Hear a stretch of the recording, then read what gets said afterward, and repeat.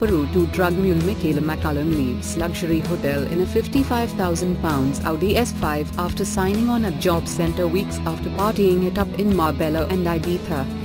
Drugs mule Michaella McCollum, one half of the infamous Peru Two, has been pictured leaving a swanky hotel in a £55,000 Audi where she was penning her upcoming book, just 3 months after being photographed leaving the Jobcentre.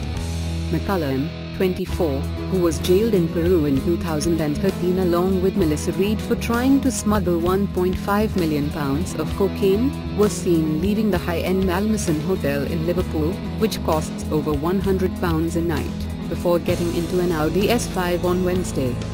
A spokesperson for Michaella told MailOnline, "Michaella has been at university for a year. The pictures at the Jobcentre were taken over a year ago. Michaella was at the hotel working on her book that is being released next year." Flashing the flesh in a green bodycon dress teamed with pumps, the blonde was seen driving to a nearby petrol station to fill up. It is unclear if she owns the car.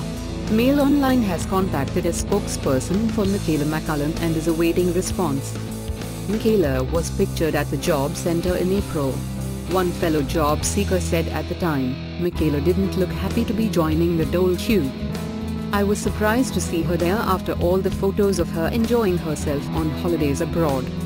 Over the last few weeks, Michaella was spotted living it up in party centres Ibiza and Marbella enjoying sun, sea and cocktails.